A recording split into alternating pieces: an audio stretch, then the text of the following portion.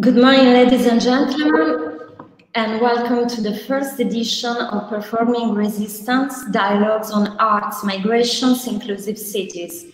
This is an international summer school which is part of the international project Atlas of Transitions Biennali, and it is promoted by Emilia-Romagna Teatro Fondazione, the Department of Sociology and Business Law of the University of Bologna, and Cantieri Meticci.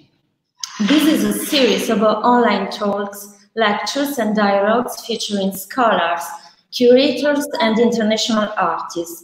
You can follow us on Facebook and YouTube, and the streams will be available for a few days on our social network. The festival opened last Monday and all the talks are available on the Performing Resistance platform.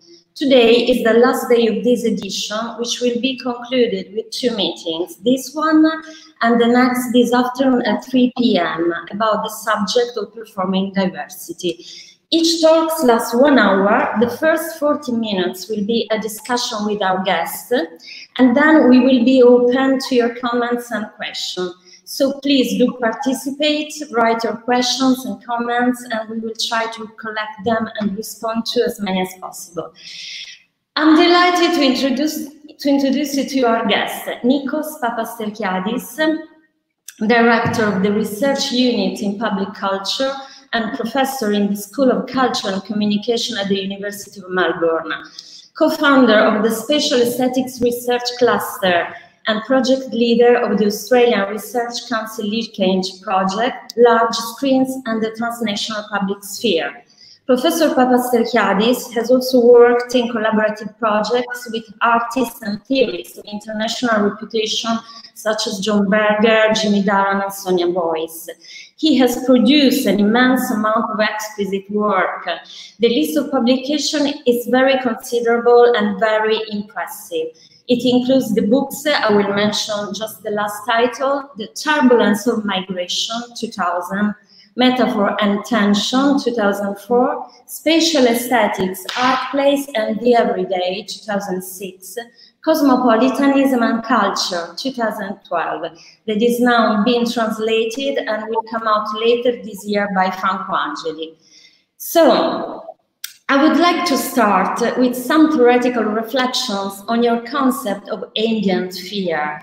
You devised this concept reflecting on the post-9/11 effect, and it found full expression in your seminal work, Cosmopolitanism and Culture.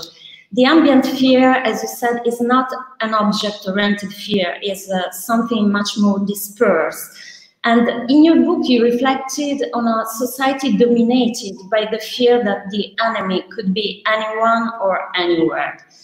In the age of pandemic, these concepts, ambient fear, but also the one which is related in the intimate enemy, reveal themselves as extremely relevant because now they are intertwined with this new reality, with the current crisis, and with new meanings. So, would you please explain and expand them here with a new insight given by the current crisis? First of all, Emanuela, let me say thank you very much for the introduction. And I would like to express my deep thanks also to the hosts, to Pierluigi in particular, and my profound solidarity with the projects that you are all involved in. And so I commend you for the great work you're already doing. It's indeed a great honor for me from Melbourne, Australia, to be part of these conversations in Italy and the rest of the world. As you say, these new crises, this pandemic that we're in, makes us reflect on many words which are both past and present, familiar and unfamiliar. You use the terms ambient fear and intimate enemy, which I've used in previous publications. But in Australia, let me say now that we have a habit of domesticating complex things by giving them abbreviations, making the unknown seem more cute by giving it a smaller name. Right now, two words have appeared in our lexicon, ISO and quoro. Quoro coming from your word quarantine, and ISO from isolation. So we have a habit of wanting to make things small in order to make them manageable. But these words sometimes do not perform the function that they're actually meant to do. Ambient fears is a way of reminding us that even words fail to realize their own objectives. Now, the word ambient fears has a very positive original memory and association. It comes from Brian. For me, it of course has a lot of other references, but for me, the seminal reference was from Brian Eno, the musician. And one day while he was recovering from a car accident, he was sitting in his room listening to some music while it was raining outside. He was probably a little bit drugged from all the medication that he was taking. And he was sitting there listening, and he couldn't quite identify the source of different sounds. He was in a situation where, for various reasons, the room, the body, the sound all fused together. Now, he wanted to use this experience in a productive way and to see how art could also absorb and respond to this saturation, this tinting of atmospheres with different cultural tones and effects. But it seems to me now that benign and positive and aesthetic use has been hijacked and adopted for political, social, and other economic uses. We can understand how there is an ambience in so many different environments now, which is both benign and dangerous, both opportunistic and destructive. And so through the concept of ambient fear, I wanted to sort of draw our attention to the ways in which our environments, our urban landscapes, our workplaces, even our home environments are saturated by so many media. We're getting so many inputs and so many sources of information that it's often impossible to know exactly where anything comes from. So we're constantly stitching together little fragments, little ideas from diverse sources to create other micro narratives with which we try to constitute a sense of meaning in our lives. Now, that sounds quite open-ended and diffuse and possibly positive or negative. But the intimate enemy concept helps us politicize these concepts a little bit more. And I'm glad you've brought them together in this way. That helps us think. So it's just not an aesthetic, but also has a political function. Because the concept of intimate enemy is derived from an Indian philosopher and cultural theorist called Ashis Nandi. In fact, he wrote a book called The Intimate Enemy. And in that book, he was trying to portray a certain character that appeared on the Indian landscape through the colonial adventures. And this is a character who consciously, unconsciously, willingly, unwillingly adopted, embodied, internalized the colonial order. Having absorbed it into their body, having transformed their own habits, customs, and mindset, in a sense, they became Indians who were performing something outside of their culture that had been imposed on their culture. But also, what they had done was had their own imagination taken over by the apparatus of colonialism. Their mindset was colonized. The imagination was colonized. Their habits were reset. Their sense of possibility and their understanding of progress was also realigned according to the priorities of colonialism. Now, in the pandemic, it's very important to realize how our mindsets and our habits and our imagination can also be colonized by the fear of this virus. This virus, which we don't know where it is, we can't see it, we don't know who's got it and how it'll spread, but we know it's there somewhere, and no one is completely immune to it yet, assuming a vaccine will ever be found. And so on, so we know that it's there and it's a risk. The question is, to what extent will it transform our bodies?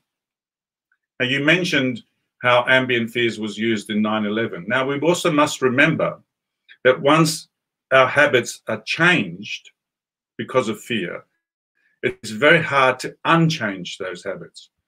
Now, very few people will remember Richard Reed. Richard Reed was a Black British subject who had the crazy idea of installing a bomb in his trainers and tried to get on an aeroplane and became famously known as the shoe bomber. He was unsuccessful, but he was successful in other ways, in the sense that he's changed the habits of all of us every time we get on an aeroplane. We all have to take off our shoes every time we go in and out of Heathrow or Washington or New York or wherever. And that habit has persisted for 20 years. I don't think anyone's ever tried to put a bomb in their shoe ever since. But it's very interesting to see how these instances can transform our behaviors and completely alter the way in which we use our bodies.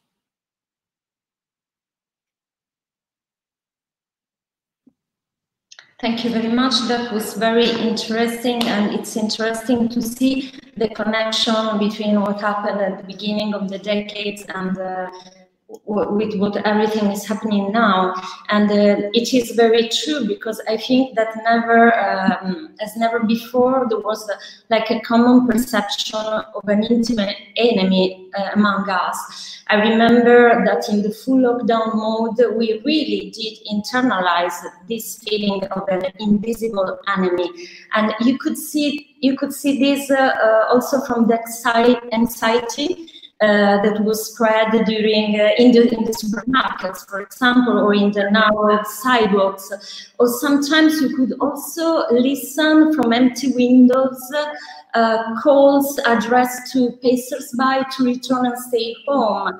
Also, there was also some cases of aggression to bikers. So all symptoms of a general disease and fear in a very dispersed way. So I do think this concept really can help us to elaborate the present in order to reimagine and reinvent the future. I like your emphasis on the imagination. So on this point and drawing on these concepts, what sort of future do you envision? Do you imagine a world where isolationism and authoritarianism will be increased together with the building of new walls, ghetto, and the consolidation of a fortress Europe? Because we are really witnessing an exacerbation of the existing social divisions of race, class, and gender.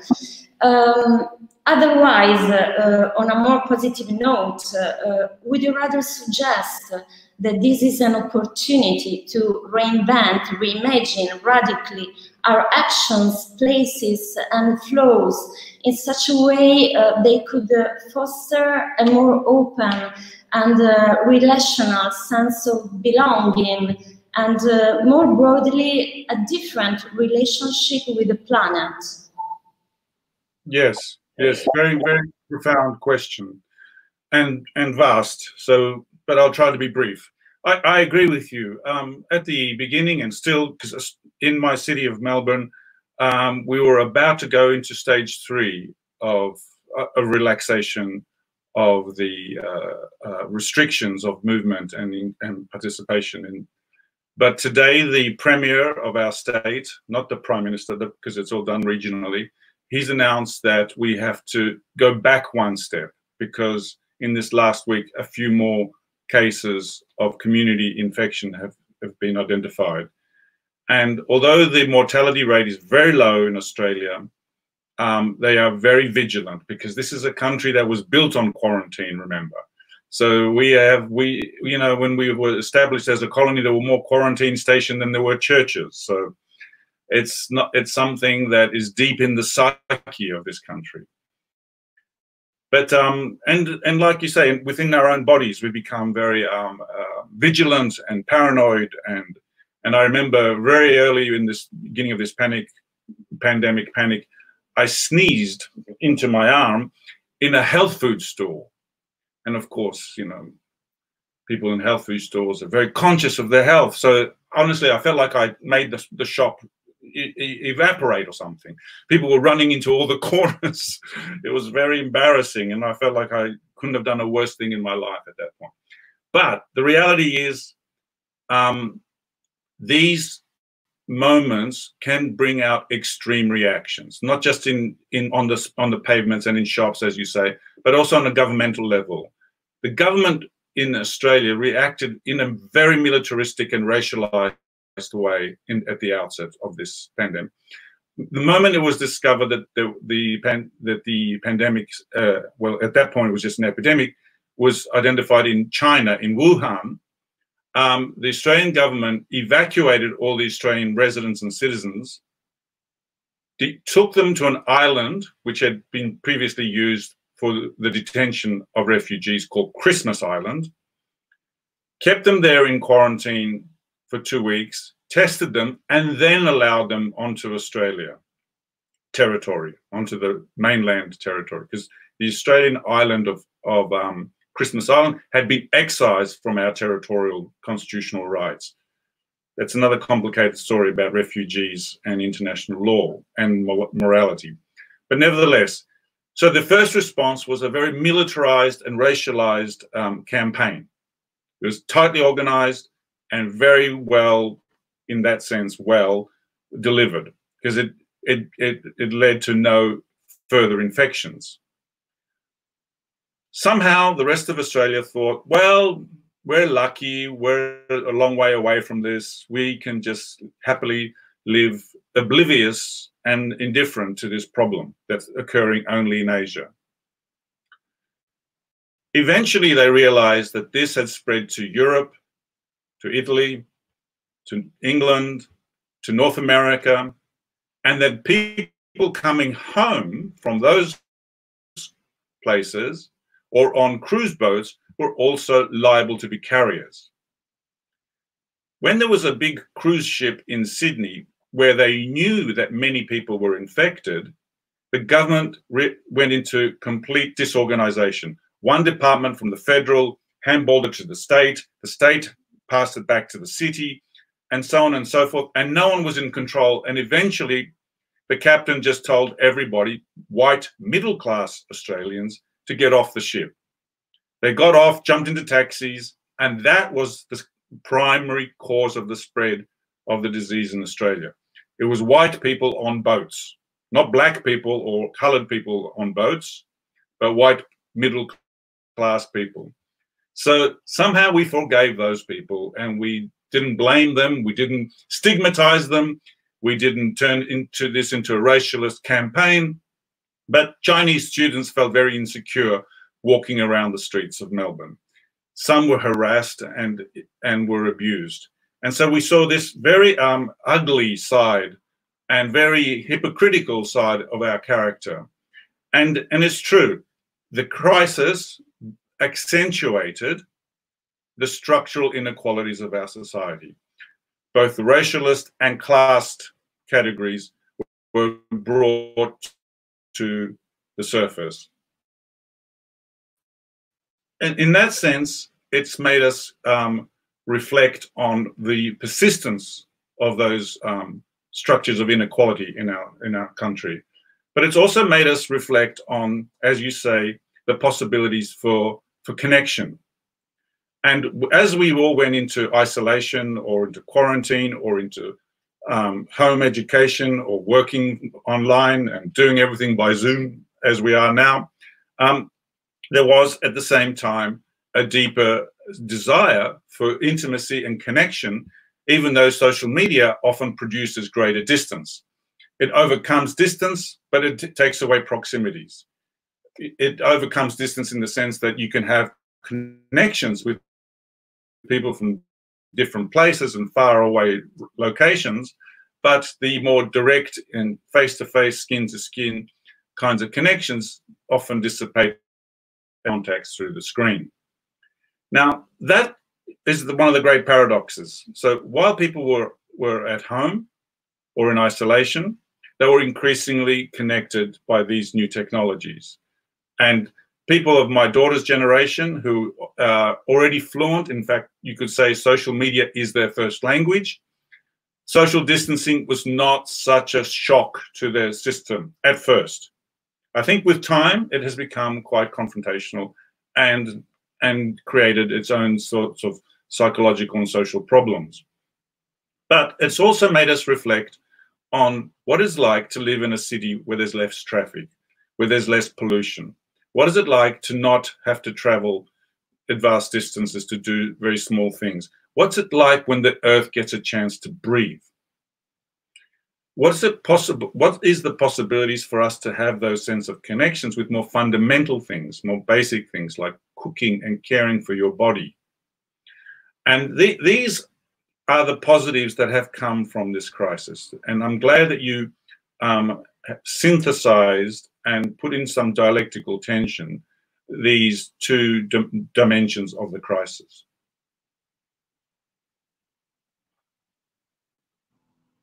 Thank you very much. Also, it is true that the current crisis, it is also exacerbated by the situation which concern the detention camps, because it's still there and it's not easier for them experience all that now. So in the light of all these aspects, one of the challenges we face is to reinvent our ways, our modes of sociality. These issues concern the aspect of social interaction in daily life, but also in the artistic field. Now that the lockdown is easing in many countries, people are going out and meeting family, meeting close friends. Yet, people outside this close circle are perceived more than before as a possible threat. And as far as concerns the art, I'm also thinking of the future of multicultural festivals and other artistic events, because they offer opportunities for cross-border contact between people, to the opportunities to experience openness, to come in contact with the other. And these opportunities now currently are denied. So my question is, how public space is being transformed after the trauma of the pandemic, and how art and culture might change? And how do you think art can help to overcome this regression in terms of humanity and hospitality? I think the first thing that art can do is to puncture our narcissism, is to expose our own weaknesses and fantasies and put them in a different context, to displace them, to disconnect them from our own immediate reference points. I had many friends who, on return from overseas during this period, were put into 2 weeks of isolation inside hotels. So for 2 weeks, they weren't allowed to leave a room. Food was brought to them.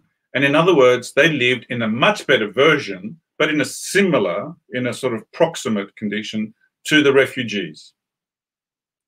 They were detained, but they had a 14-day time frame around it.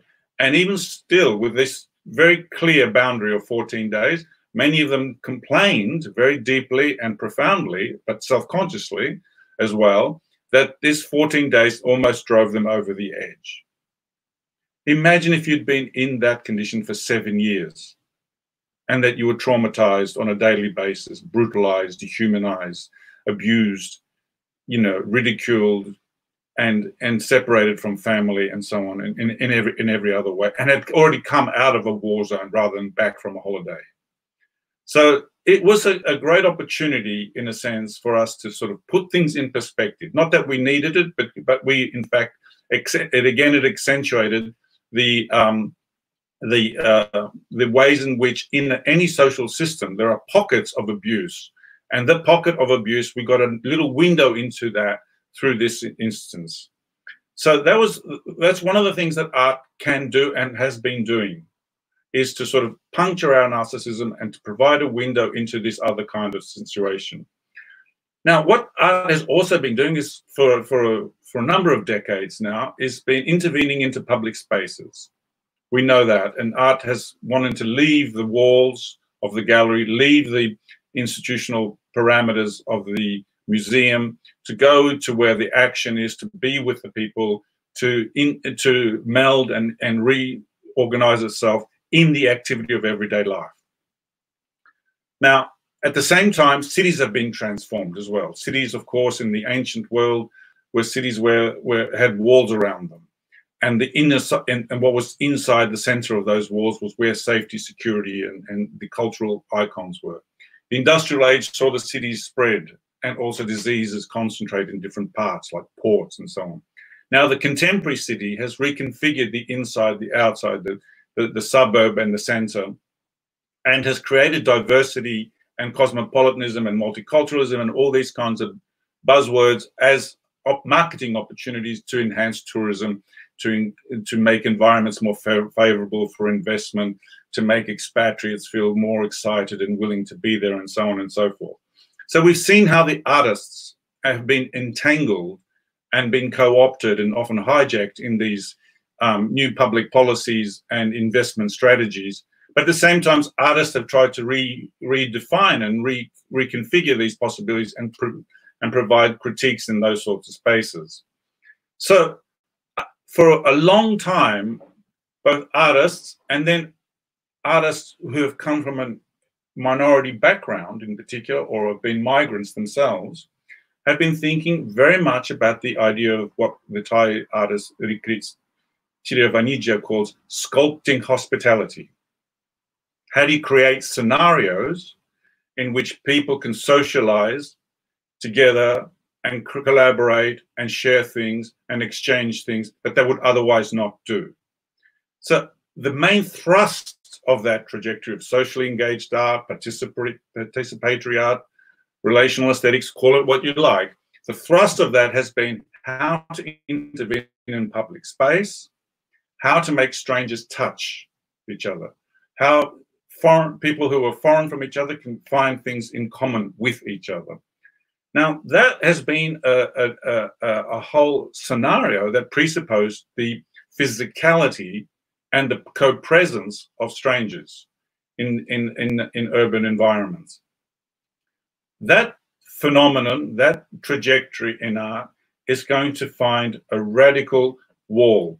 The ghettos and fortifications and the invisible barriers that were there beforehand are now have now reappeared. In an Anglo-Saxon country like Australia, for people to socialize together, they had to get drunk. You know, the idea of just being civil was impossible without alcohol. The idea now that foreigners, minorities groups, people from other cultures who do not use alcohol in the same way have tried to introduce into our society, it's been profound. It's been absolutely wonderful to see the transformation of the ways in which public space can be used without often degenerating into a war zone or into a drunken orgy or battle or whatever it is. That is often the case when these scenarios happen.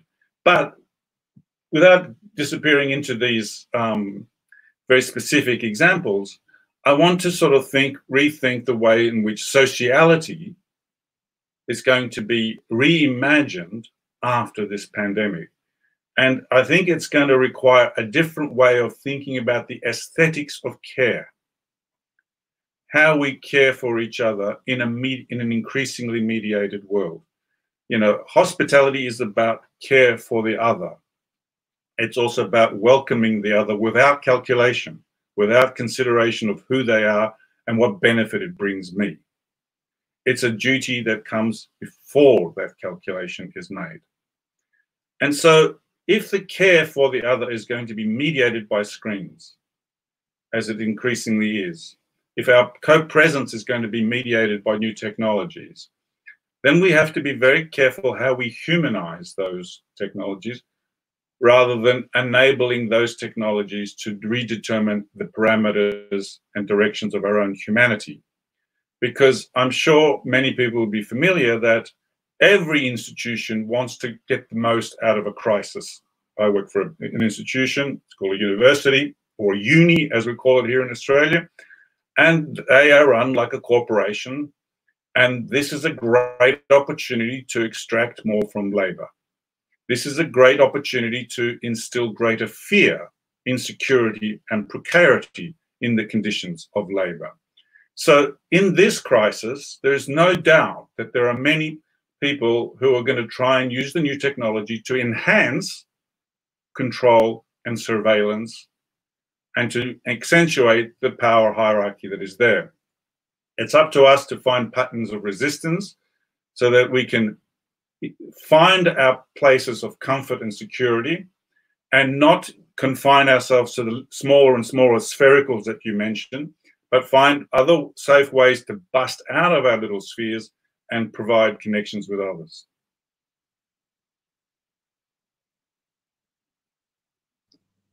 Thank you. Yes, I totally agree. We do need absolutely to rethink to our public space in order also to continue conjugate the sphere of also of activism with all the health measure, which is not so so easy. And as far as concerned transformation of spaces and also the usage of space, it is true that in these days we are seeing images of restaurant, beaches, and all with transparent barriers which separate people. And I have also seen images from rave parties where the participants dance enclosed in the limited spaces. So we can see a complete subversion of the event, because the rave is mainly an illegal event which occurs in the city margins, where people get very close to each other. And now it's an event that has integrated the social distancing. And what have you said is very interesting, because it concerns also the political sphere. For instance, I'm imagining for example, the supporters of Trump, they have denied the need to use protection equipment. No, they have shown quite a disdain toward the threat of COVID-19. And I'm thinking then to the contradiction which lies in the manifestation, where it's challenging to keep, to respect social distancing and to combine the political action in a situation which requires some kind of promiscuity. And moreover, as far as concerns the territory, we are witness new issues that concern the body and territory control, because a space that needs to be controlled, it is of course a militarized space, you know? So all these questions have been faced, and we have to think in new ways. So this is in the civic life, in the daily life, but also in the artistic field. And I wanted to ask you about the use of personal protective equipment, such as face masks and gloves. How much will they have an impact on society, and more specifically on art, activism, and hospitality? By instance, also, I'm referring also to what were you saying about intimacy, aesthetic of care, being each other near, no? Express solidarity. The people involved in conversations, they are like put in a state of uncertainty about the other's feeling, about the other's feedback, about the other's emotions. Strangely enough, it is more intimate now to interact via screen than in the flesh, when the face is covered, because you can't really, in the screen you can see the expression of the face. I can see properly your eyes and make a contact with what you're saying. I can be aware if you are disapproving me or if you are with me. And the other question I want to ask about these tools, about masks, gloves, and so on, is the symbolic level. What do you think the associated meaning of masks and gloves are? What are they evocative of? Very interesting questions once again, and very deep and rich associations for me, all of those questions. About 10 years ago, I embarked on a project which you mentioned in the introduction about large screens. And I was flying to Seoul, and as I was flying, we did this sort of circuit of the city, and it was quite late at night, and I observed from the aeroplane how the city was incredibly powerfully lit. All the tall buildings had large screens that were beautifully lit up, and it was quite a powerful image. And when I landed and met my colleagues, I was really, who worked for an art gallery called Nabi, they explained to me how the large screens operate in Seoul. They're on top of large buildings, and usually they're used for advertising, short, sharp messages, or short, sharp news bulletins. And I said, what, are they ever used for artistic purposes? I said, very rarely, you know, some festivals here and there. And I thought to myself that in Melbourne, we had just opened a large square with a large screen on it.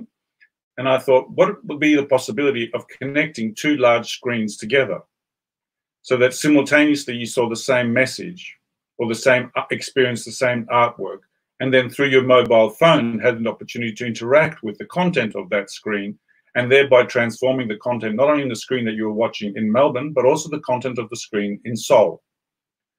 I proposed that idea to my colleagues because their gallery also had a large screen on the outside of their building.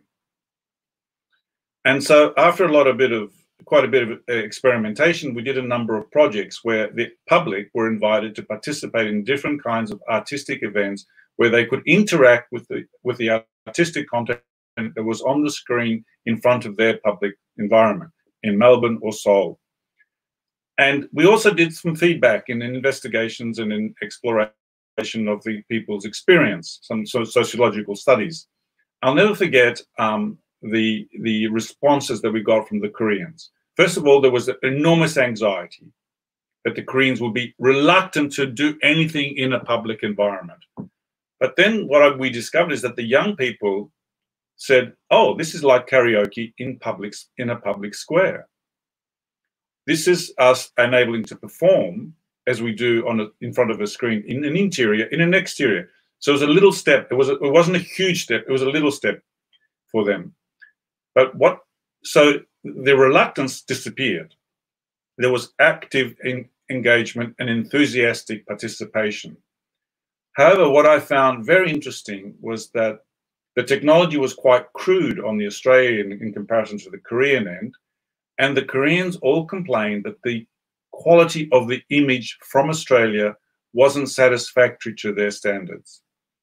And when we asked even more about that, it says we couldn't see into people's eyes clearly enough. So this desire, as you say, for feeling connection by looking into someone's face and seeing their eyes is very profound and a deeply human urge and wish. And it's something that has sort of stayed with me for a long time. And we worked very hard on improving, of course, the resolution and pixelation of the screens so that that could be resolved. But it does go back to the core point about politics and the face, the body and the city, the polis and politics. Because the body is so important. It was making yourself visible. Occupying a certain space was part of the processes by which political change happens. Not just in ancient Greek polis of Athens, but throughout the whole modern period. It was as the mob took to the cities, took to the streets, that changes were activated. Now, as you say, this process of making yourself visible in public space, demanding, occupying, has been completely cut across with new anxieties and new fears. But there's also a powerful backlash in terms of how we can possibly be in that kind of space. Not only keeping our distance, but also wearing some protective masks. Now, I found it, as you say, very, very interesting that the Trump supporters expressed disdain towards the mask. I'm not sure, but I'm speculating, and I'm speculating that their disdain has two sources. One, it reminds them of the veil, as if that is an Islamic Eastern presence. Not remembering that the veil was also part of Christianity and deeply part of the Western bodily behavior as well. But also maybe the mask is also being occupied politically by its association with the young activists in Hong Kong. So we have this fantastic conjunction of symbolic association between the veil, the mask, both political, biological, and cultural associations. Now, I think there is an opportunity here to not just personalize the masks like Macron did in order to make it look elegant and glitzy, but there's an opportunity to think about how the mask both announces and withholds presence. It announces a mass, and it doesn't necessarily negate identity, but it gives us an opportunity to rethink the boundaries between my person and my collection and my collectivity. And so, on the one hand, while we are meeting the limits of our possibilities of intimacy, we are also encountering a possibility of extimacy. Now, the word extimacy has been adopted recently in sociology, and it has its origin in Lacan, who devised it as a sort of counterpoint to Freud's idea of intimity. So extimite was a way of problematizing that inside-outside boundary. That which was previously thought to be simply on the inside actually operates also on the outside. The real was inside and was outside. Now, that idea of that blurring of the interior with the exterior, not just the projection, the exteriorization of the interior, is something that has been profoundly important for thinking about creation, thinking about art. Where does the creative impulse come from? Unlike the Romantics, who claimed that art, like the ancient ones, believed that the artist was was a mediator of divine messages from above, or was able to extract from the depths of their interior subjectivity the deep pools of creativity. The idea of the extimate makes us think about creation in a different way. It's both inside us and outside us, but it's not outside us in the Marxist materialist determinist way, where we are just simply shaped by the external influences that are imposed upon us, but rather there is this constant interplay between the interior and the exterior, and the two blur to produce a new kind of topology, a topos that is both inside and outside. And I think that's the kind of creative, not just concept for understanding creation, but concept for rethinking the political that will be necessary in this age where our masks will both withhold but announce our presence at the same time. It will withhold our identity at one level, but it will compel, and as it projects, a new kind of identification into the future. Now, I think that living in this way will be a nightmare if we have to live like this for much longer. But in the meantime, I think we must find ways of claiming our identities in the context and given the resources we have.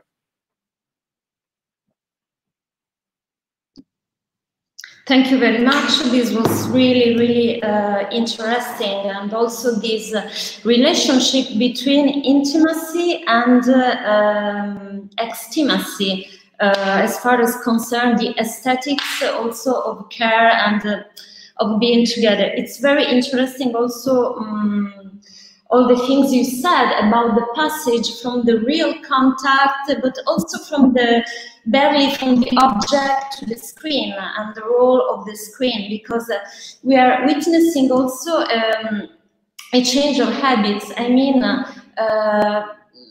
Before, there were categories of people who were more reluctant to share their private life in the social media.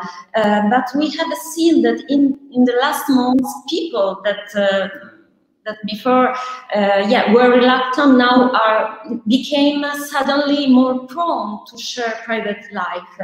And this has been also, I would say, a transgenerational transformation. We have also involved our grandparents, relatives, to get in touch on a more constant basis, and so on. So it would be very, very interesting to manage to do this with more, I would say, a large circle, not only a close circle, but to extend, to do really to do cross-border contact using the new technologies and in this situation.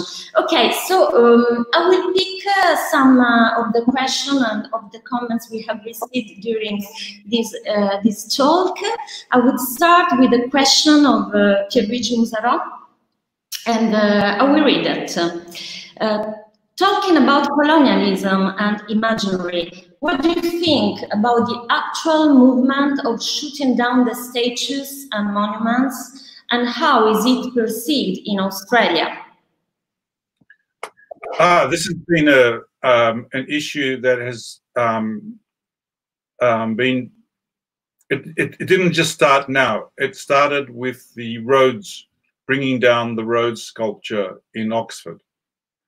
And soon after that happened, that movement, when that happened in Oxford about 3 years ago, there was a very powerful debate amongst Indigenous activists, and there was actually some attacking and violence and defacing of sculptures in Australia as well, particularly Captain Cook, the so-called discoverer of Australia. Because, of course, Australia had been discovered 60,000 years earlier by the Indigenous people of Australia. Now, I've been to Oxford many times, and I've seen where Cecil Rhodes had his sculpture installed.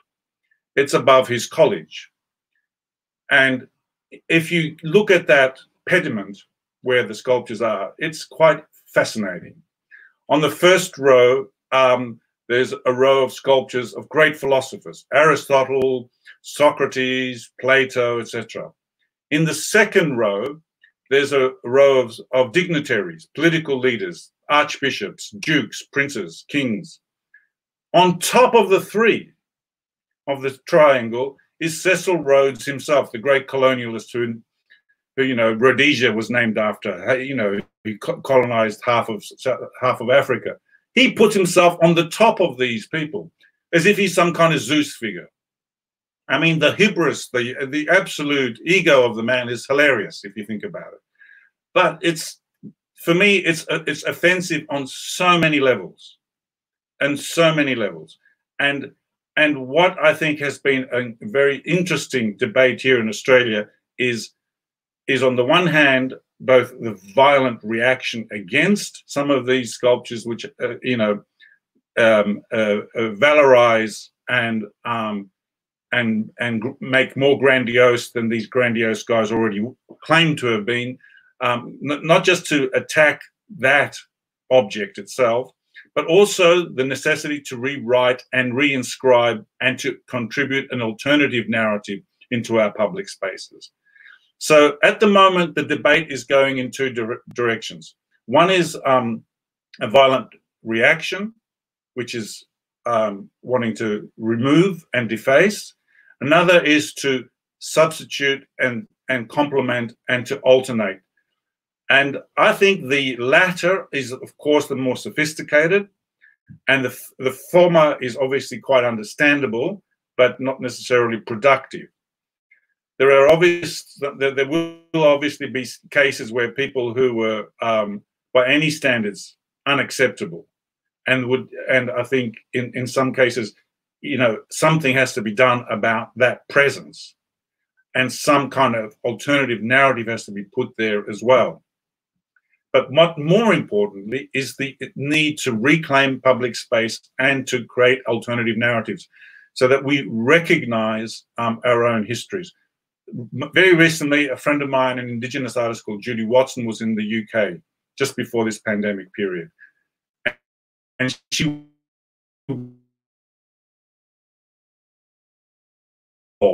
with the way in which the British people admired and with such depth of tenderness and intelligence that historic site. It was striking to her because how little knowledge, tenderness, and intelligence there is in the Australian imaginary towards equivalent sites of sacred and cultural value. And so the contrast to her was so powerful that it shook her to the bone. And I think the challenge for us in Australia and for many other parts of the world is not necessarily to obliterate whatever is here, but to instigate new kinds of attachments, knowledge, and associations so that we have a more fulsome and more nuanced and more tender relationship to our past. Thank you very much, Nikos, and thank you very much, Pierluigi, for a very relevant, interesting question. I will pass to another question which comes from Brazil, from Jonathan Nicoletti, and it's about class and ethnic, I would say. I will read it out. Good morning from Brazil. The first person infected and who died in Brazil was a Black domestic worker. She had to stay at her boss's house, white upper middle class, who had just arrived from Europe and needed help to heat her soup in the evenings. Contents irony. Could you talk a little about the semiotic concept behind the situation? Nikos, I'll pass you the question. The what concept? I didn't hear that word. You said the something concept. I didn't grasp that word. Yeah, he would know more. He would know your opinion about the semiotic concept which lies behind a situation which implies class, gender, and race. You know, about this person who was a Black domestic worker and had to help with. And I think that this is an example to approach a more broader question about all this, to discuss the thing with the intersectional view. Yes. No. This is where the crisis accentuates the inequalities and makes more visible the way in which people of class and race and gender have different access to resources in this crisis. On the one hand, I spend a lot of time thinking and discussing with artists and philosophers about alternative ways of being in a city. You know, we talk a lot about how to live outside of the state, how to live without having to be defined by the rules of the state, right? So that rather than being a citizen of Australia or Greece, as I am, and rather than being a tourist who has come for a little while but will go, or rather than being a migrant who has arrived and will become a citizen, is on the way to becoming a citizen, and therefore working towards that goal, why can I not be in a place without having to invest my labor in conforming to or adapting into some criteria that the state has defined as citizen, tourist, or migrant? Now, this is an issue that we all, many people in the arts and activism field are constantly grappling with. And we come up with lots of scenarios and imaginative relationships and interstitial and intersectional and hybrid creative ways. But then when a crisis comes, you realized how when the state wants to prioritize its use of resources, you see who is essential and who is less essential. And we see how essential Boris Johnson was when he was sick. And we see how unessential so many other people are. We see at the moment in Australia how unessential artists are in terms of support from the government during the crisis, whereas we see how essential the building industry is, and so on and so forth. And similarly with a domestic black worker who has to support a returned sick or virus-carrying person, they both get the virus, but only one dies. Because the state prioritizes its citizens, its white people, its upper middle class people. It gives them superior access to medical support systems. Their bodies are probably better fed, better exercised, better rested, and therefore their immune systems are not as vulnerable and as fragile. And so their capacity to survive, to be resilient, to bounce back, of course, is enhanced. And so these crises make us realize how these hierarchies are like a loaded gun, and they can go off against those at the bottom with much more force than that they do for those at the top. I sympathize and I thank you for the anecdote. Thank you, Nikos, and thank you also, Jonathan. I think this was really a necessary question about all these issues. Thank you so much. And Nikos, I will pass you now a question from Rossella Biscotti, a performance and visual artist, so very relevant to our subject, and I will read it out. Hello, Nikos. Pandemic has been government's testing ground for the use of technology in controlling and race profiling the population, contact tracing, deploy of drones. We have been seeing Singapore dogs robot patrolling parks. Could you talk about reappropriating by humanize, de-racialize, and decolonize technology? That is a great challenge, and I agree that the moralizing discourse of we're all in it together is something to be resisted. Every institution has utilized that in order to extract more control over the people that it actually is working with. I am sick to death of people saying, we're only doing this for your health and safety. We're only doing this for your because we care about your well-being. I don't believe anyone really cares anymore. They just say these things in order to extract and exploit. And so with this new language of and rhetoric of motherhood and compassion has become an incredible bogus in our society. And I'm personally furious about it. Our government tried to impose that we all download an app so that in case we did get the virus, they would be able to work out who we've been in proximity to and where we have traveled in the immediate period of time. I refuse to download that app. I look forward to other artists and other activists working out alternative ways in which my security and my companionship and my solidarity with and my concern for other people is also developed. Now, I'm not sure we've quite got to that stage of being able to transform and modify, but I think there is a strong urge now for us to not only be ironic about the discourse and the habits and the contact tracing and the uses of technology that have been put in place for our well-being, but also I think we now are going to have to work out ways to reroute them, to find alternative uses of them, and to provide some bypass mechanisms for them.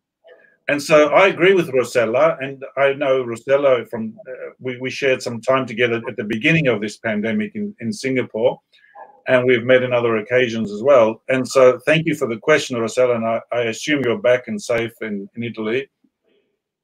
But I would welcome more information about how we can, as you say, take control of the technology before the technologies take control of us. Thank you, Nikos, and thank you, Rosella. This was a very, very interesting question, which concern also the issues of control, body control, territory control, borders control, and how the technological level affect our biopolitics life. And I will pass to another question now from Martina Bedeschini-Bucci, which concern university and corporations. And Nikos, what would you expect? What could be the role of academics in this specific moment? So, role of university and of our academics. That's a very good question. At the moment, literally yesterday, our government announced an increase of the fees for attending universities. Our government, at the beginning of this crisis, announced that they would provide income for people who were impacted by the crisis. They would have some financial support from their mortgages, from their rent, and for day-to-day survival. The government went out of its way to rewrite the rules so that university employees were not eligible for any income support from the government. On top of that, today they've announced that fees at universities in the arts degree will double, more than double. So it'll be more expensive to do an arts degree at the University of Melbourne than it will be to do a medicine degree. So there is an ideological agenda that's going on right now to cripple and instrumentalize and to negate critical discourse in the campuses, in the university sector. The government, we have not an extremely far right, but a centre to far right government, and it is highly suspicious, if not antagonistic, with the university sector. Even though in my state, universities provide enormous income.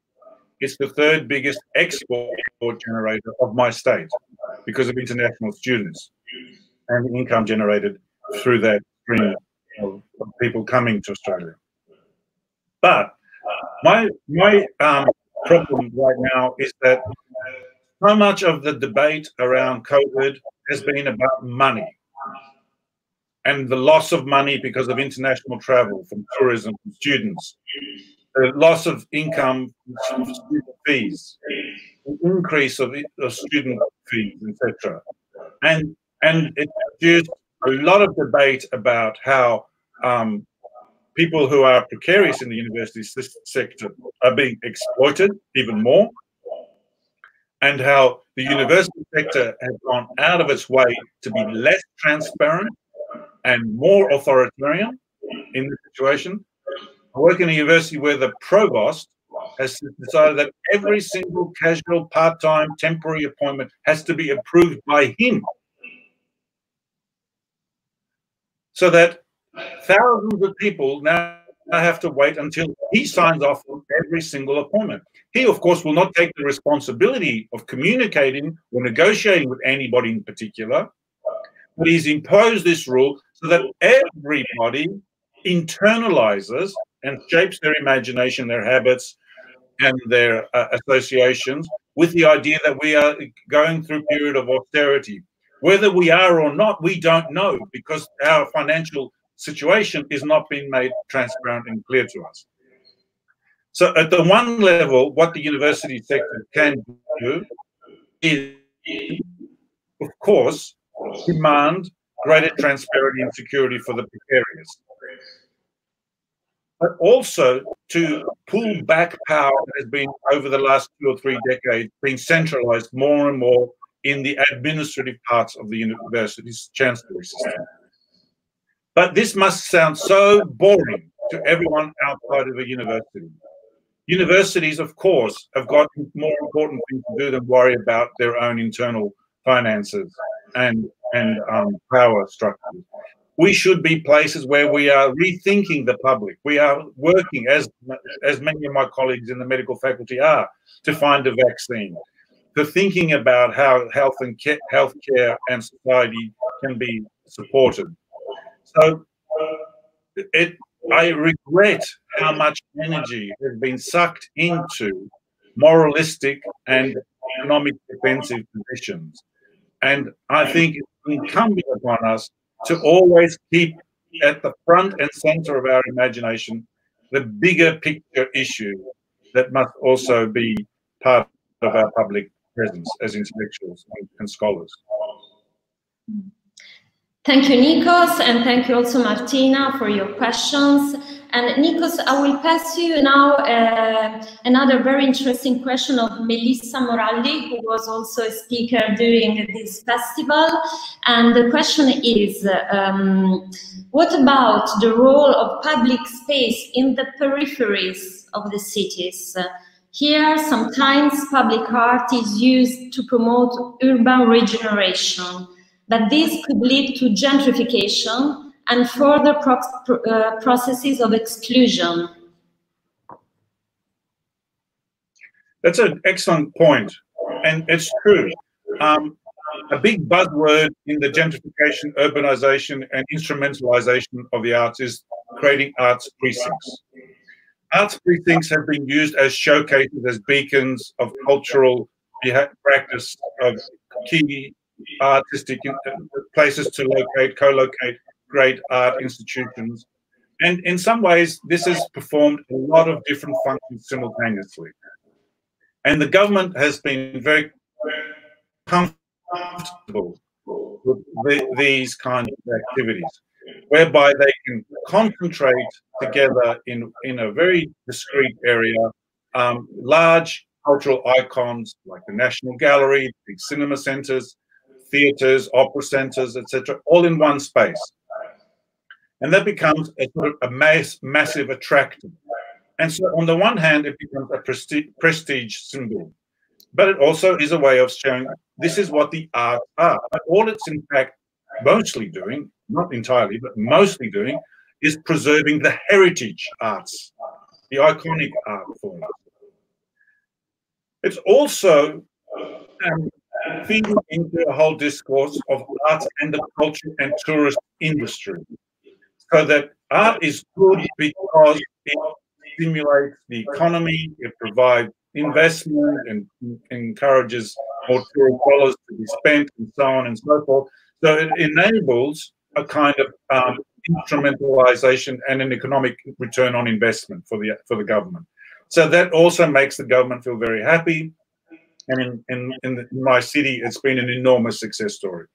But the third dimension in this is that it also makes the government feel like it's fulfilling another mandate, which is cultural and social inclusion. Because in these new precincts, it's possible to stage large outdoor festivals. It's possible to stage, events like White Night, which are enormously successful.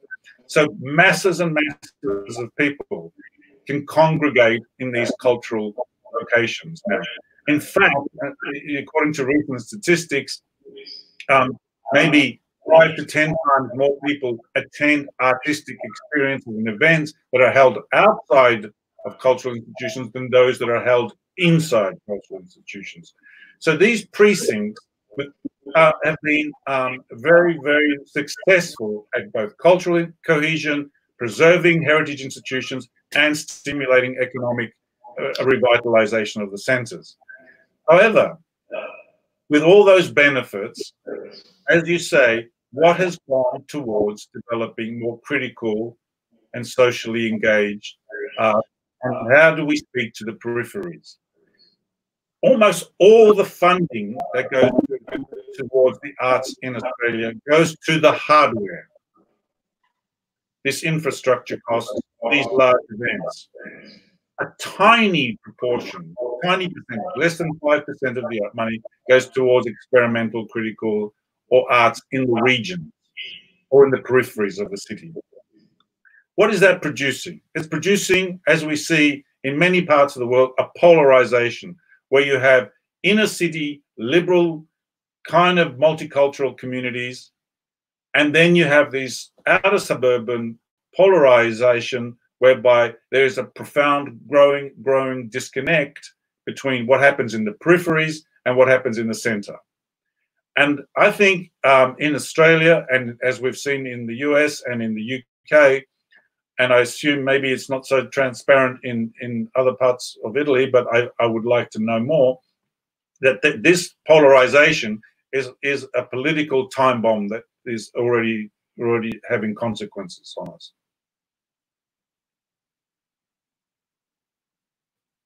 I can't hear you, Manuela. You've put the microphone off. Your microphone is still off for some reason. Ah, now you're back on. Okay, thank you, Nikos, and thank you, Melissa, for the very interesting question. So now we have other two questions that I would pick up, and then probably we will be finished because we're running out of the time. So the first one comes from London, from Color Carver, and it concerns the recent manifestation. We read it loud. In the UK, there has been weekly clapping in the streets for the NHS, National Health Service, and a lot of public art in home windows and on the street, which show supports for the NHS too. What are your reflections on this collective public art focus? I admire that sentiment.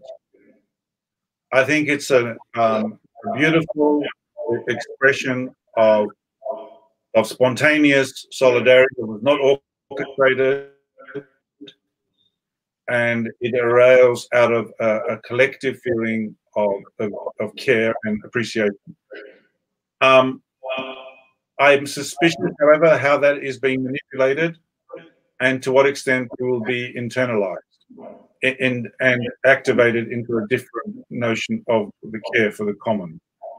And I'm not sure that Boris Johnson and his government is capable of hearing that clapping, of accepting the sense of duty and vocation that people in the health service exercise on a daily basis.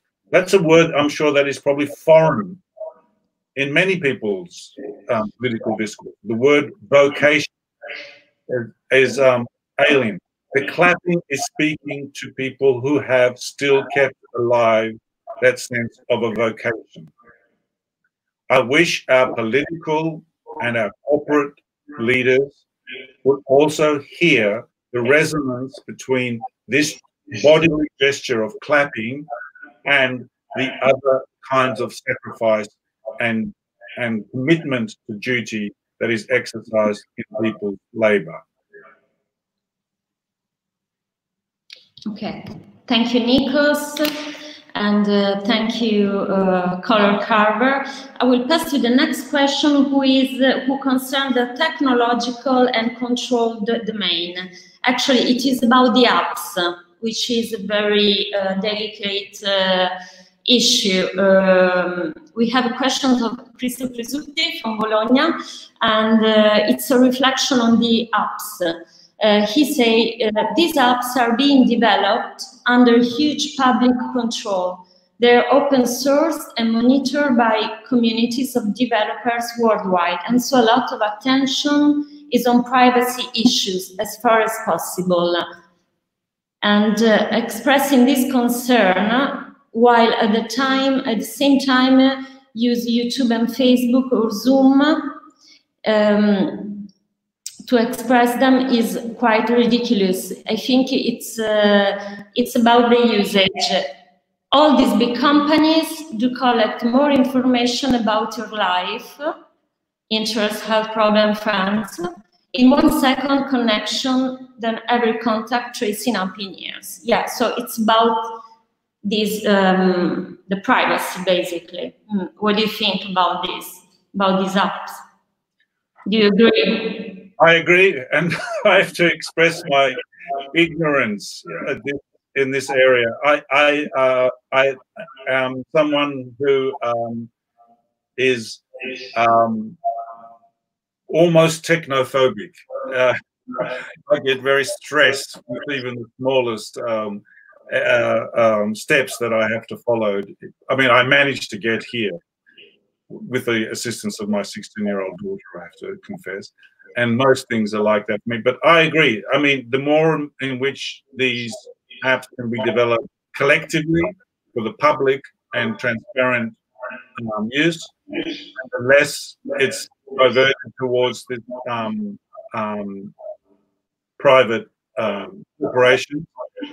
Is of course is a political claim that I share with your colleague in Bologna. The other issue, however, as a sociologist and someone that who follows public behavior a little bit more carefully rather than technological controls, the issue that I find very fascinating is the extent to which generations can say, I don't mind if this corporation harvests all this data about me. What will they do with it anyway? And what difference will it actually make to my life? So there's a blasé attitude that is adopted, which is probably not dissimilar to the way in which people said, oh, so what if I walk down the street not wearing a shirt and a tie? It doesn't mean that I don't, you know, how's that going to affect my job performance 10 years later, the fact that I walk down the main street of the city in full glare and full attention to the public in a less than formal way? How does these barriers of formality and informality impact on me? Now, it seems to me that we, as a society, have become quite blasé about information that is kept. Information has always been kept in people's memories and people's impressions. Now, the accessing of that information in these vast servers and these new capacities to extract and synthesize that information to create stories and make conclusions about other people is a frightening dimension.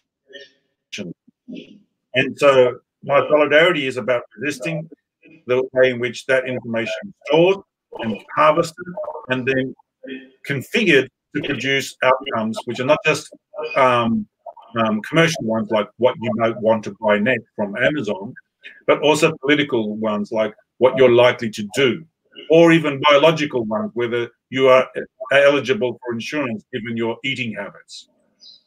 So I think these are all examples of how in which the technology will be determining us rather than we being using it. So we need to be vigilant about these things as well. Thank you very much. I would look forward to hearing more about how these apps can be used for more collective benefit rather than for some commercial interests. Thank you, Nikos, very much. And thank you also, Cristiano, because this was really a crucial issue which is of concern for all of us. And Nikos, if you're not too tired, I will close collecting a comment of Lorenzo Ippolito, which actually is related to the previous question on university and academics. And then I will pass you the question of Michel Jacquet. So I start with Lorenza, which says that in the UK, we are having similar issues with universities being transformed into the profit organizations. The COVID pandemic is the perfect pretext for the government to withdraw further from their funding responsibilities, hence letting many universities fail and making higher education something for the few, including art degrees. So it's a comment and a reflection which goes with what was said before with our reflection.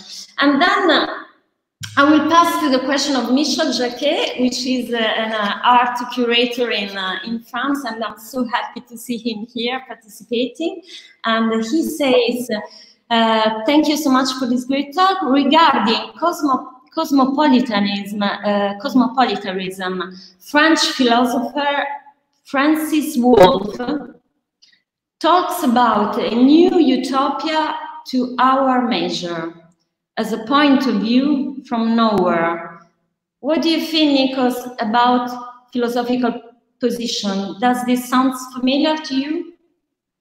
Do you want me to read again Can you repeat one more time? Yes, I would like to hear this a little bit more clearly. Sure. From the point of view of nowhere. Yeah, French philosopher Francis Wolff. And he talks about a new utopia to our measure, as a point of view from nowhere. So it's quite an interesting view, because it's related also this idea of imagination, of reinventing the future with we have started this talk. Well, that's fantastic. It brings us, it does tie it back to the big questions that we began with. And the cosmopolitan question is one that I don't think I will ever completely accomplish or satisfy myself ever in my life. I'm returning to it over and over again, and so it's fascinating to hear this definition of a new utopia to our own measure. I'm fascinated because I think the whole discourse of cosmopolitanism has been so contracted, so reduced since the whole modern period.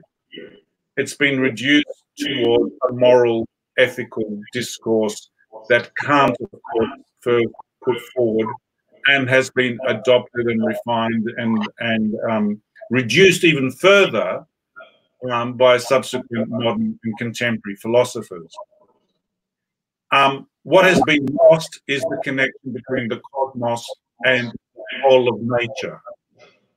And what the Anthropocene debates are now compelling us to think about is how our ethical relationship to each other as cosmopolitans is also an ethical relationship to the cosmos, which is all of nature. So the relationship between ethics and nomos, which is dominated the political philosophy of cosmopolitanism, needs to be exploded to reintroduce the wider sense of belonging to a cosmos, to all of nature. Thesis, therefore, needs to be the integral concept to reboot the cosmos in cosmopolitanism, not just the globe of globalization. Now, the idea of a new utopia to our own measure, I find intriguing, because that, in a sense, makes us internalize the specificity, I suspect, of cosmopolitan agency. And I would like to obviously hear a lot more from Michel, sorry, about this idea from France as well. I'm not familiar with this particular definition. But as a parting comment, I would like to sort of also juxtapose utopia from cosmopolitanism. For me, cosmopolitanism is about being open to the world, about how we deal with questions of flow, not just welcoming the other and providing hospitality, but also being open to other possibilities and creating new scenarios. Utopia was perfect. It was the idyllic island, in Thomas More's case at least. In Utopia, it was so perfect, no one ever needed to leave home. So in that sense, utopia and cosmopolitanism are not exactly in tune with each other.